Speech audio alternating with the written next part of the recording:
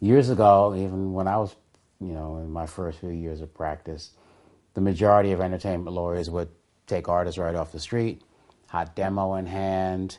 You'd work out a contingency deal since they may not be able to pay you up front. Therefore, you act as an agent and an attorney. And for that purpose, you go around, you run to the record companies, play the demo to the A&R guy. Somebody gets geeked, they really like what they hear, and you might have had a deal.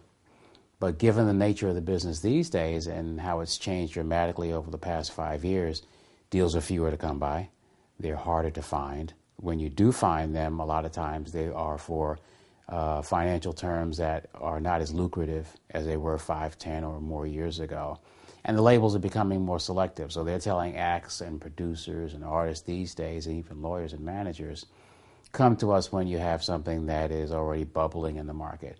Come to us at the point where you've got some radio spins, we've got some sound scan record sales that we can verify on computer, where you have some media coverage that they can visibly see that you're out in the market. They want to know that you're an artist that the market is respecting, asking for, that you have a hit single, not so much that you're just talented in general, but you have a hit single that the public is reacting to and that might be working at radio, that they can pick up on your efforts and keep going. So at the stage today, the majority of lawyers are not taking brand new artists whose product has to be shopped because the shopping process is almost non-existent. And therefore that leaves the artist to be more resourceful. It requires more of a financial commitment, more of a marketing commitment. And then usually at the point where those initial efforts are done by the artist and their production and management team and there's a buzz going, then you'll begin to get hopefully some responses, some positive responses back from record companies that'll say, you know what, we've been watching you, we've been monitoring what you're doing, we like what we see, let's sit down and talk.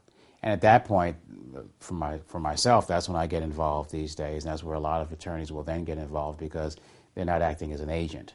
They're really acting as an attorney, as a negotiator, as a business advisor, a legal counselor. And we come in and we pick up, that interest, see if it's real, sit down and then facilitate the necessary meetings to move the deal forward, talk to the business affairs and legal departments at the label, structure and negotiate the deal, get it closed, get everybody paid, and get in the studio.